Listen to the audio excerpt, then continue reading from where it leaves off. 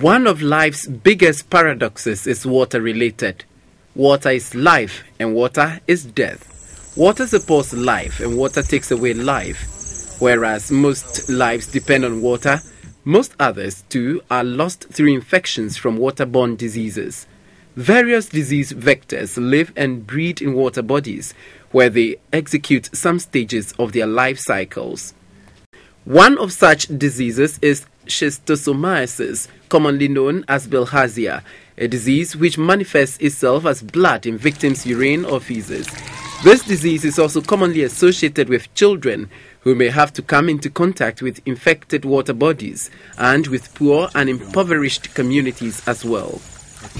This is the parasite that male and female, this is the male, the female is the big one, and they live either in your intestines or in your close to the bladder. They share eggs, and what the end result is that you have bilharzia, which you start urinating blood and all that. Now, this we found out, just in case you don't know, it's not like malaria where quickly, you know, if you have infection, you develop something or you may die. But this is chronic. It stays with you for a long time.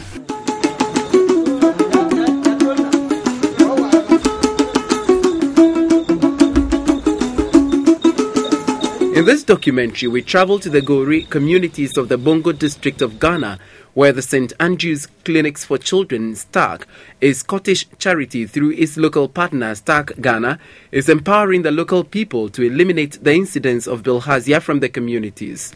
We chose Bongo District as our first operational site, and the idea is for us to assess the disease burden, look at the disease burden of children, and then also implement treatment and control programs, so that over a period of time we hope that most of these diseases will be a thing of the past.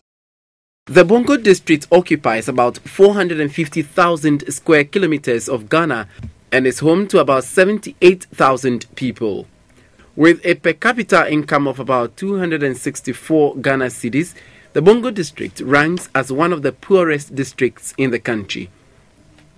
In this community is located a man-made dam, the VEA irrigation dam, which was purposely built to provide irrigation water for farming and drinking. Various canals have been constructed to transport water to the communities in the Gori area to facilitate agricultural activities. The VEA irrigation dam and its canals have been of immense help to the farmers in this community. We use water to farm and produce tomatoes, beans, onion, rice and bambara beans. We use the irrigation water to farm all year round to get more money to take care of our children and families.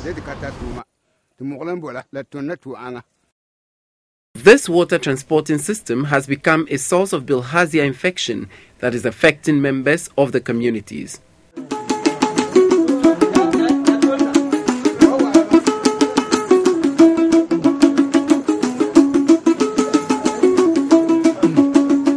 Bilharzia is a water vector-borne disease which manifests itself as blood in urine or feces of victims. Part of the life cycle of the disease is in water bodies, especially in areas of still waters where they can hide and breed from their intermediary hosts. In the snails, they develop into different stages, and when they are matured, what they call the Cercaria, that's the active infective part, are released in hundreds of thousands into the water. And they swim actively in the water. So anybody who comes to have contact with the water, either by swimming, just standing to wash, or whatever becomes at risk. This area will attach the skin. When within a minute or seconds, they will penetrate into the skin. So we are going to the laboratory. Mr. Cote, a StACC technician, explains the life cycle and mode of bilharzia transmission to the community volunteers. These are the ones that specifically transmit the bilharzia. These are the ones that he showed you, that when you urinate into the water, then the eggs will break. When they break, those small worms will go and enter this snail. They will stay in this snail for some time, and then this snail will release them into the water. When they release them into the water, then you are likely to have the infection when you go into the water. So these are the particular snails that they shed around this place. So when you clear the river banks and the water is clear, these snails will not be there.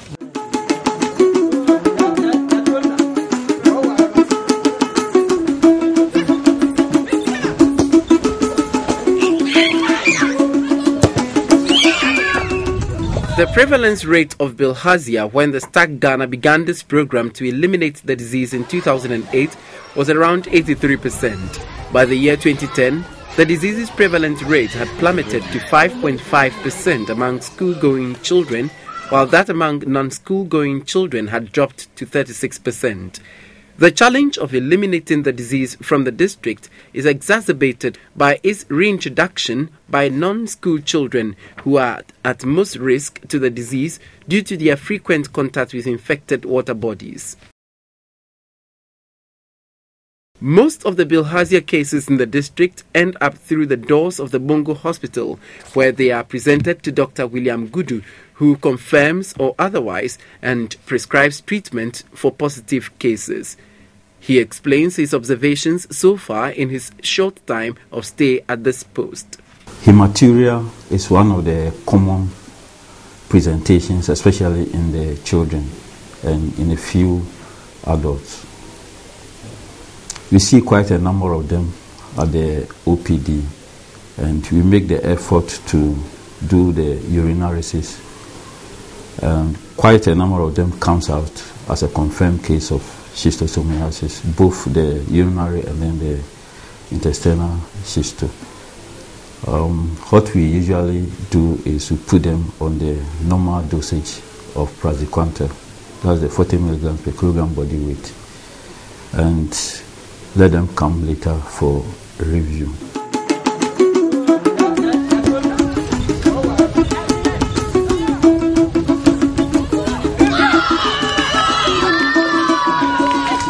One of StACC's goals is to improve children's health through empowering local communities. Such strategy enables the local communities to claim some kind of ownership in decision-making on behavioral change processes. For this reason, StACC Ghana, in engaging with the Bongo District, sought audience with government, chiefs and people of the Gori community. The people of Gori are well known for their colorful ceremonies. This project presented itself for yet another colorful deba from the people of Gori to listen to what message StACC Ghana had brought to them.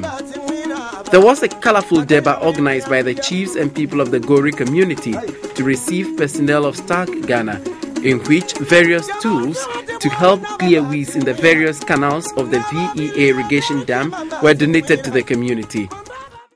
It's important that we tackle this bilharzia problem. We can't say that we'll stop the canal, no. But there are certain things that we can do, especially the community members can do, the school children can do, so that we stop transmission of bilharzia. We will help you set up some science club. So when you've cleaned up the place, the children will regularly go and look for snails.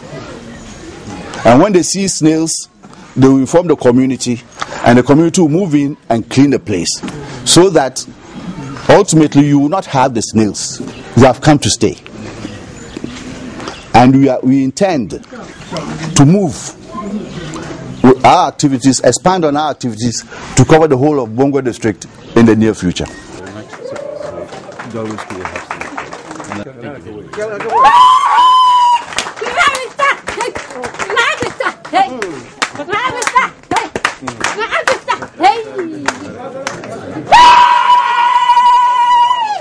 The head chief of the Gori traditional area, Naba Gombila Belenwe, receiving the items, was full of praise to StACC Ghana for their good intentions and for choosing to work with the people of Gori traditional area.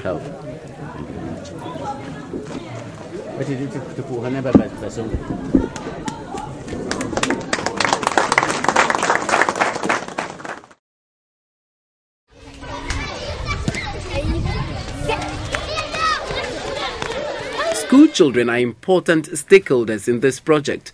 Therefore, StACC Ghana aims to empower the school children themselves to eliminate the incidence of bilharzia from the district. To this end, StACC Ghana has formed science clubs in various schools of the district to monitor the level of bilharzia parasites in the various canals, to trigger weed clearing to eliminate the hideouts of the intermediary hosts of the bilharzia parasites from the canals. As part of the routine process of engaging with the school children, samples of blood, urine and stools were taken from them to monitor the prevalence rate of the disease.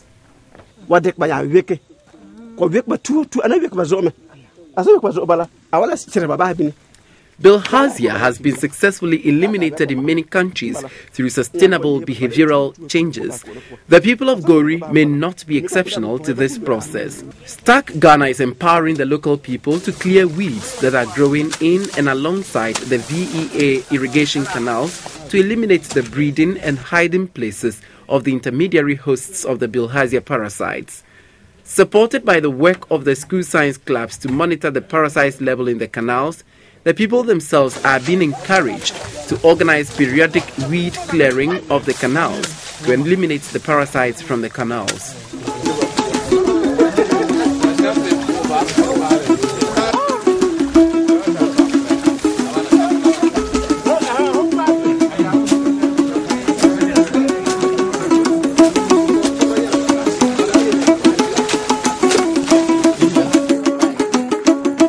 The process of self-help is made easier by motivation and understanding of the nature of the disease and its transmission process to the people of the communities. Together with support from the District Assembly, StACC Ghana hopes to empower the Gori community to make the infection from bilharzia in the communities a historic event, thereby improving child health in the Bongo District. We have come today to train how to scare snake disease. And we have finished cleaning the grass and then the weeds outside. And we wish to come here every 2 weeks to make the weeding and then see how best we can scare from this snake disease. I think it is the duty of all of us, especially those of us who live around marshy places and riverine areas, to also make sure that we clean those places constantly as they have recommended. But as for those already in the target area, we hope that the success story of that one will be replicated throughout the districts and even beyond. If these goals are to be achieved in the Gori area, the water body provided by the VEA irrigation dam and the various canals could become a source of life only, negating the parasite of water being life and water being a source of death. The future is promising for StACC Ghana's work with the Gori community to eradicate bilharzia from the community. With the community having interest and stake in the project, brings sustainability to the process of behavioral change. We'll be working in Bongo until at least we have shown significantly that the diseases that affect children can be reduced, and for it to be an example for the rest of the districts which will have similar problems to adapt.